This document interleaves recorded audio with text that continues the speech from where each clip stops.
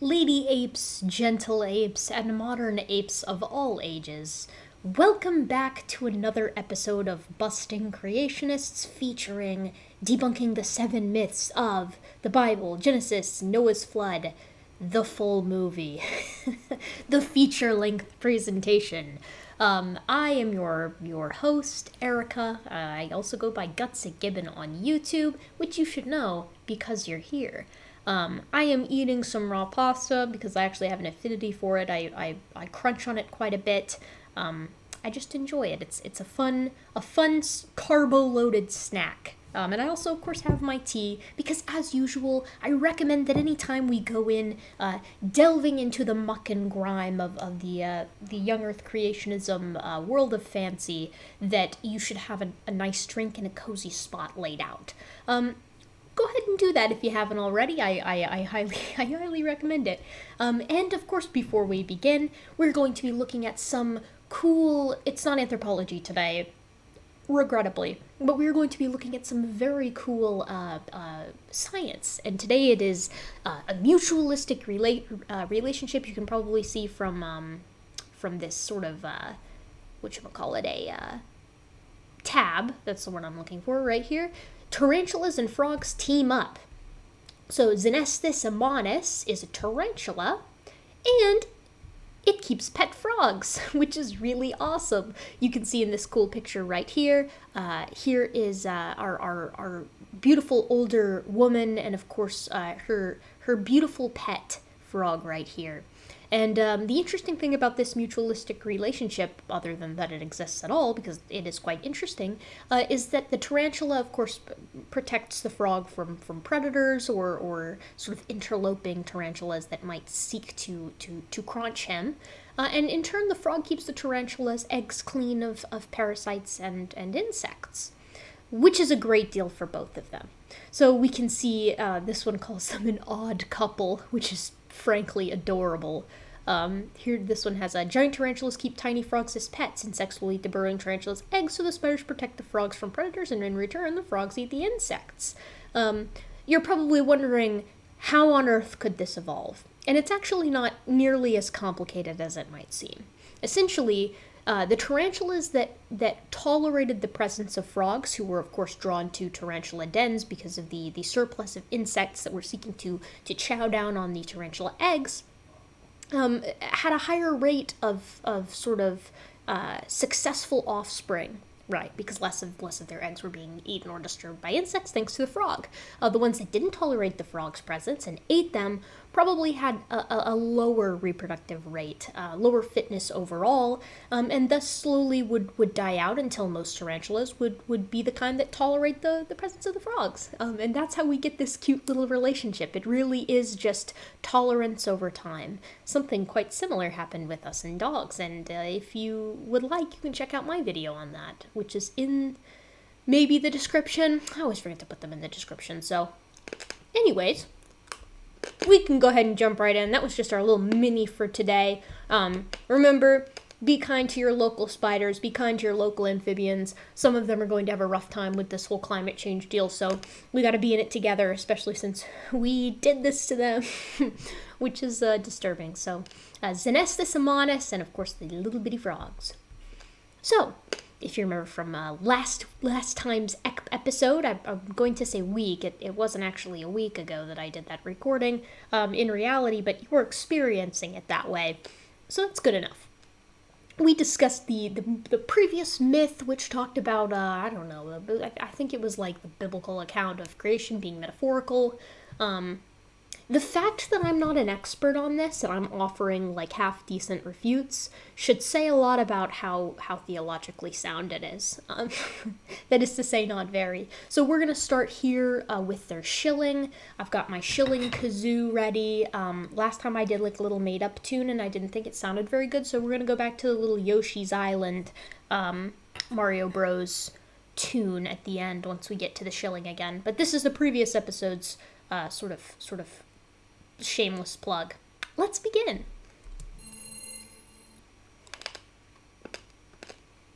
Hello? Myth number 3 is Genesis 1 and 2 provide two different accounts of creation. At first blush, this may seem to be the case, but taking a careful look reveals something different. First, both of these chapters are inspired and historical. At least Jesus believed so when he quoted from both Genesis 1 and 2 in Matthew 19. At least Jesus said so, and you wouldn't want to go against Jesus, would you? Of course not. That's where they kind of try to rope in the moderates here. Have you not read that he who made them at the beginning? I would hardly say that this is quoting at least Genesis 1:27. This quote made them male and female, and said, "For this reason man shall leave his father and mother, be joined with his wife, and they shall become one flesh." I'm not actually sure that Hebrew had like a connotation, or rather Greek had like a connotation for quotes. I would imagine that it did. So if this is indeed quoting, cool, that's awesome. But I don't necessarily think that the first one is applicable, perhaps the second one, but even if so, whether or not Genesis 1 and 2 and Genesis, the first half of Genesis in general is allegorical, really has no bearing on why Christ would repeat it, because the message is still true. That goes back to what I was saying about biblical inerrancy, and inerrancy literally versus inerrancy of message. I mean, I'm not even like sold on this kind of thing, and I'm selling it better. But that's what I do. I serve. Next, we need to understand how Genesis is laid out. While our Bibles today break Genesis into 50 chapters, the original text is actually broken into 11 sections, called toldots, which mean to bear or to generate in Hebrew.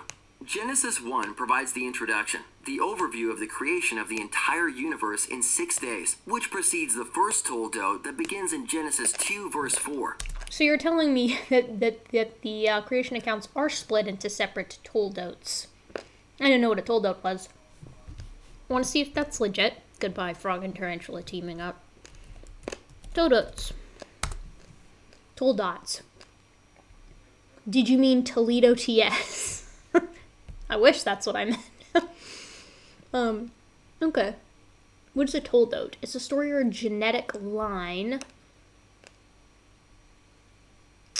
Translated generation. Story or genetic line that came from generated to place your event. So, I don't know this for certain, so don't take this for gospel, grunch. But I feel like this is almost something that maybe happened at a point in history, and Genesis Apologetics is taking it as sort of the norm. As I said, creationists like to do that. They take the exception and make it the rule. But maybe that's not the case. The occurrence of a system of 10 toldot divisions throughout the book of Genesis has long had the attention of Old Testament scholars. So this is a paper from 1970. Not exactly the most up to date, but at least it's going to talk about the toldots, or toldots. In recent years, Professor Donald J. Wiseman, ironic, maybe not, disagreeing with both the standard documentary hypothesis and oral tradition approach to the Pentateuch, has developed the thesis of the toldot in Genesis are evidence for the fact that the time of Moses' writing activities and written texts are already available in great abundance. So this all of a sudden makes quite a bit of sense, right? They're going with a hypothesis that was generated in 1970 to bolster this idea that these accounts are separate, the same account, even when we're using the toldots. And I feel like it should be toldot or toledot, because we know how he pronounces words like vague. For those of you who don't know, he pronounces it veg, which is just awful. I don't know enough about toldots to comment on this. But at least we know that even using the toldots, it doesn't really work. Let's let him continue. These are the generations of the heavens and of the earth. Genesis 1:1 through 2:3 provides a complete overview of the 6 days of creation in a stepwise way, with each creation day starting out with God said, followed by his creative works on that day. Whoa, wait a second. Pause. Hold it. This is the exact Google image search image that I used in the last episode, and I didn't even see this. Look, it's even got tan Adam and white Eve. That's pretty weird, you guys. Then concluded by there was evening and morning, and a mention of the numerical day. Genesis 2 is not concerned with the steps of the overall creation account, but rather focuses on the events of day 6, including the creation of Adam, the Garden of Eden, and its river systems. Adam's instructions for the garden, naming the animals, the creation of Eve, and the institution of marriage. This is a nice graphic here. I appreciate this graphic. I think this probably took a bit of time on part of Biddle and Company, Dan Biddle and Company, but even so, obviously my argument is going to be that Genesis 1 and 2 are separate accounts by separate people for several reasons that we will get into. But that shouldn't take away from this nice graphic, even if I do disagree with it. I like also that he mentioned the river system. A lot of people skip that part because it's so boring.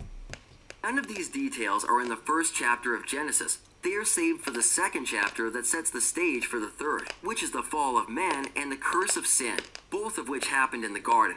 The second chapter also does not mention important creation events from the first chapter, such as the creation of earth, atmosphere, oceans, sea creatures, land, and the sun and stars, showing that it was not attempting to be a second account of creation. Sorry you can hear me crunching. I can't help it, I got pasta fever. And the only cure is more pasta. Alright, Genesis 1, verse 1. We're going to have this pulled up, because this seems smart. I trust Bible Hub. You guys trust Bible Hub? Ooh, no. I don't like this. I don't really like this. I want it to list mini verses at the same time. Sorry.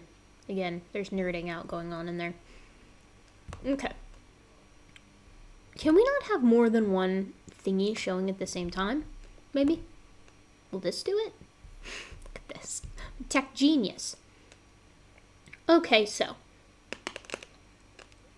This is chapter 1, and let's hop to chapter 2.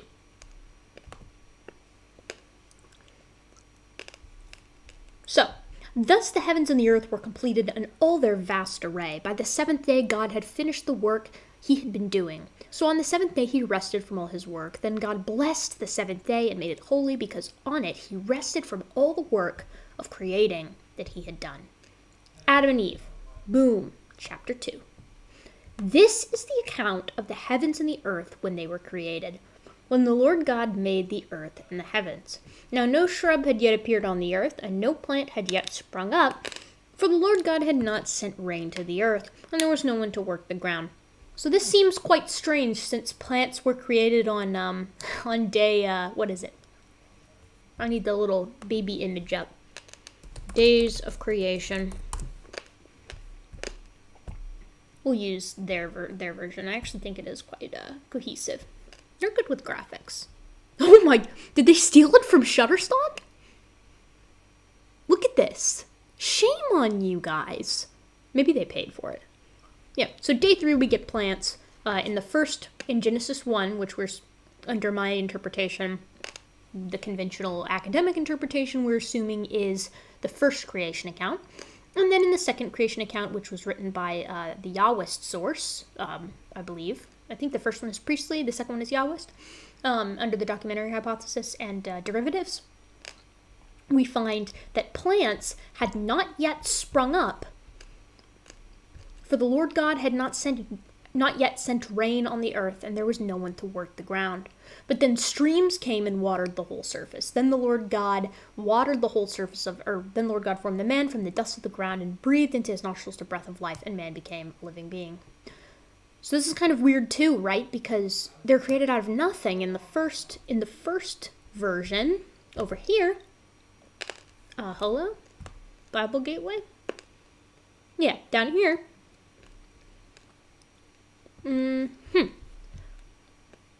God created mankind in his own image. In the image of God, he created them. Male and female, he created them. There's nothing about from the dust here, because dust, under the second source, is, at least in my opinion, and in the opinion of many of the experts, a clear reference to mortality. So that's 2 things so far that we have that are sort of discrepancies. when we're looking at these two cases. One is the fact that they differ in whether plants were there before or after man, and then or whether when they were in relation to man, and the other is whether humans were created from nothing or from the dust. Let's continue. But at least they're admitting it. I mean, they're doing it in a weird way, but they are admitting it. Now, I think it's important too to touch on this concept of it's I don't know what they're called, but it's essentially a literary device. So it happens in the beginning over here. In the beginning.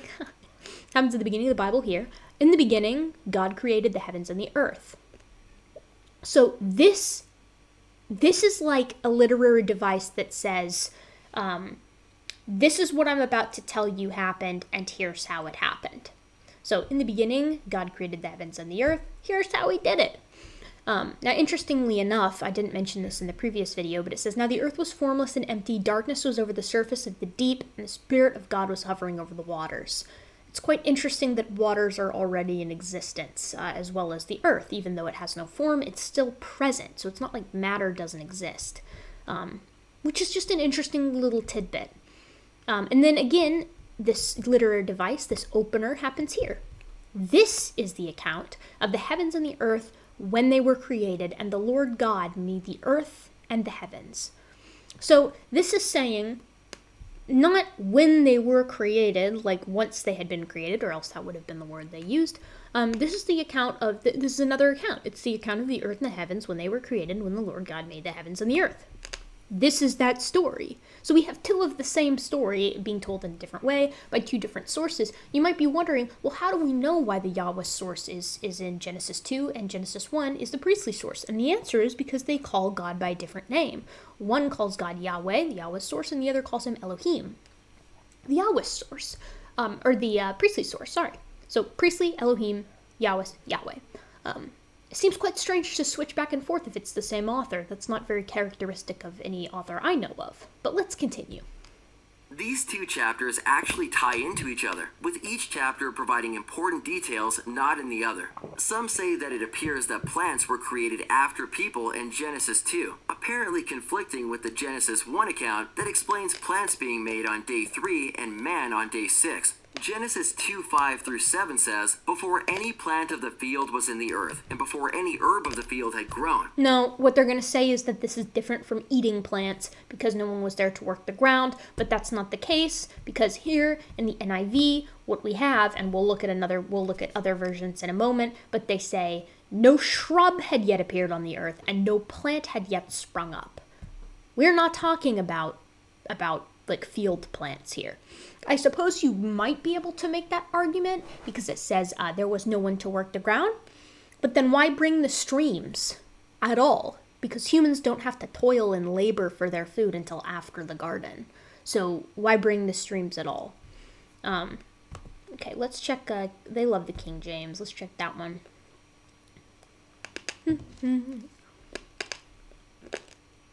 Yeah, here it is. It's their, the King James Version. This must be how Kent gets away with it, too. Let's check the Geneva one. That one's even older.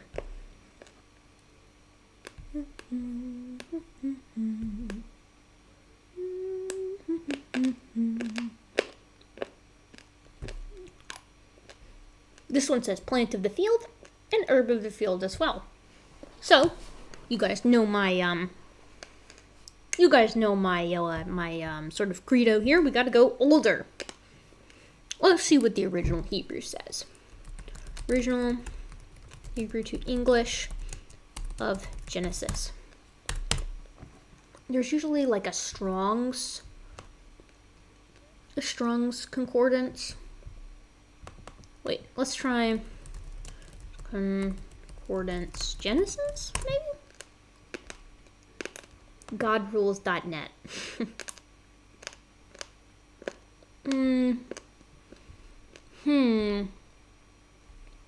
That's not what I'm looking for. Is it maybe Blue Letter Bible? Sorry you guys are having me to witness me be like a ding-dong here and not know what I'm doing when I should have done this previously instead of being a big idiot and doing it later while people are watching. Maybe it's Bible Hub?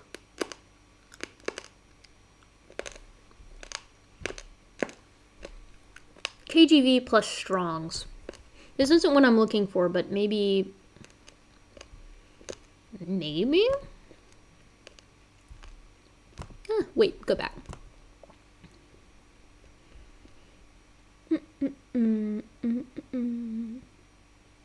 Okay.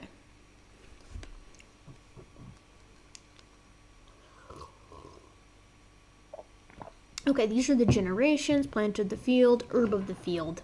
Okay, so this one goes with that too. I feel like I've read a version where it doesn't. But obviously I can't find it, so I'm not going to claim that... I'm not going to, like, use it from now on in the video if it's not there. I mean, I suppose I could, like... What I really should do is pause this entire deal. Unless it's Study Bible. It's not Study Bible, is it? Okay, so I did finally find it. I nailed it down, and I stand corrected because it does look like, even when we're looking at our original Hebrew translation, the translation seems to be for plant of the field and herb of the field. So I'm not 100% sure why the NIV did change that, but I do recant my previous statement, kind of. And the reason I say kind of is because when you click on the, I'm not going to try to pronounce it, but it's hasadeh, kind of. The word for of the field. We have a ton of usages of the field early on, especially in Genesis. 130 something uses overall, but the more that you go down, we're still in the field territory. The more you go down, and the more you start to see things like of the country, out of the country, of the ground, things of this nature. So it's not necessarily always meaning of the field. But that being said, I think it's fair enough that this is the translation that they went with, particularly given that it seems pretty consistent throughout the rest of the text. That does lead me to wonder, though. No, this is the NIV version still here, so I guess we should probably switch to the King James because I think that's what most of these guys use anyways. So we'll switch to King James here, and we will read this together and see what we can't suss out. Okay, so. Read that part. Every plant of the field before it was in the earth, and every herb of the field before it grew. For the Lord God had not caused it to rain upon the earth, and there was not a man to till the ground. But there went up a mist from the earth and watered the whole face of the ground. So considering we're talking about the whole face of the ground, and zero rain, one almost has to assume that even if the specific impact of this sentence isn't in reference to all of the plants, that they're still being impacted unless all of them are hugging the rivers, because they're also relying on the mists in order to water them. But I do stand by the notion that these two accounts differ both in what they refer to God as, the creation of humanity, and also this weird notion of tilling the ground, because humans didn't till the ground in the garden. It wasn't until after they were punished. But let's continue. For the Lord God had not caused it to rain on the earth, and there was no man to till the ground. But a mist went up from the earth and watered the whole face of the ground. And the Lord God formed man of the dust of the ground. In this passage, these verses call the plants plants of the field and herbs of the field. These terms are more specific than the grass, herbs, and trees described in day 3. Well, hold on. The fact I didn't actually go back and read 111. The fact that has reference to herbs in general, also fruit trees, seeds, that I take back what I said. I think that it's entirely in reference to the same thing, or at least very likely. Oh, they busted themselves! 3 of Genesis 1, because none of these are accompanied with the of the field description. Hebrew scholar Mark Futato defines plants of the field as wild shrubs of the steppe or grassland, and herbs of the field as cultivated grain. Both make sense, especially given the context that describes there being no man to... Who do you know, Genesis Apologetics, that is cultivating wild shrubs of the steppes or grasslands in general? If herbs of the field is cultivated grains, grassland is just grassland. There's nothing else that you can grow that's going to look very similar to grass. So why are they digging themselves a hole like this? They could have just said, one is in reference to plants that we strictly farm and consume, agricultural revolution and the like. The other is not. It's all wild plants. But the fact that they're going further into this leads me to believe that the academic consensus on this was probably strong enough that they felt it necessary to justify their position even further. Which leads me to believe, in turn, that these are the same kinds of plants, or at least very similar. You're not going to get out of this grassland thing. If there were no grasslands, what do you even have? Trees? But it's weird because they also mention grasses in the previous chapter.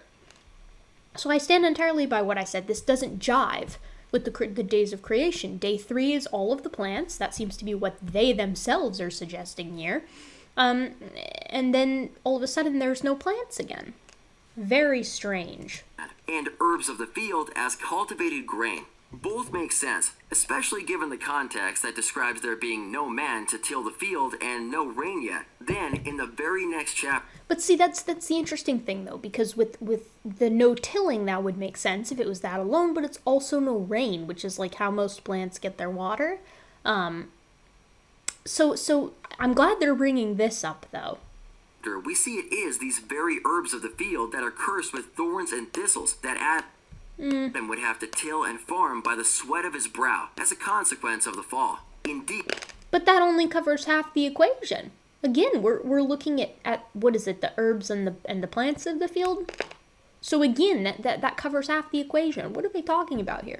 Because of Adam's sin, he would no longer have it easy. Instead of eating from abundant fruit trees in the garden, he would need to till the ground, contend with thorns and thistles, and grow crops for food. The next contention that some people bring up with the Genesis 2 account is that verse 19 states, "Out of the ground the Lord God formed every beast of the field and every bird of the air, and brought them to Adam to see what he would call them." It's that word formed which gets people thinking the animal kinds were created right then and there, after man and before woman, unlike the sequence in chapter 1 where humans were created last. So, were the animals created after Adam? Actually, they weren't. The verse is simply stating the source and the origin of the animal kinds, which were formed out of the dust and spoken into existence by God. Also, this is a huge reach on their part. I wasn't even planning on covering this. They're actually managing to dig their own grave here. I don't have to do any work.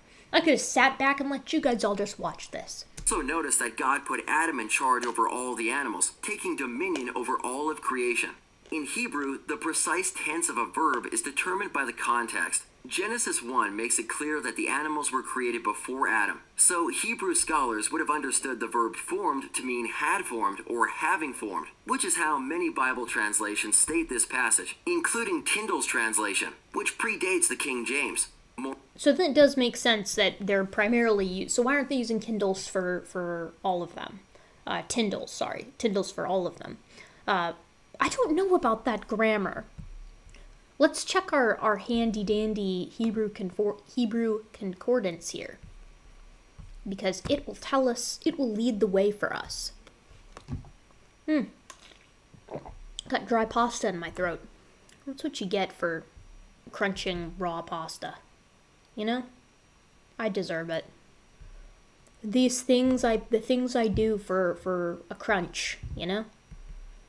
In the east of Eden, he put there man whom he had formed. Yasir, or Yasar. Gotta remember that, you guys. And made grow out of the ground, and made grow Yahweh God out of the ground every tree that is pleasing to the sun. So look at this, now we're making the trees too. Look at this. The trees are just now being made. Genesis Apologetics. I don't know what those guys are on over there, but I need to get me some of that, you know? Okay. Oh my goodness. We're never going to find this. You guys are spending a very nice portion of your evening watching me scroll through BibleHub.com. And look, and there was gold and stone and onyx and all of these things. When is... Ooh, Kush. Nice. The name of the river was the Tigris, runs along with the Euphrates. That would make the Fertile Crescent, for those of you who are wondering. The cradle of humanity, some say.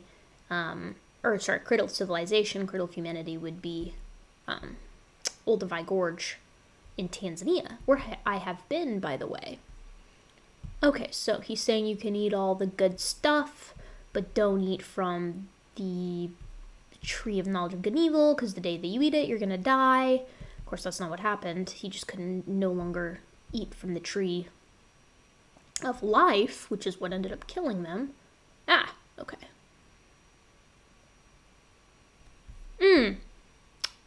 So, you guys know I give credit where credit is due, but had formed is not present here.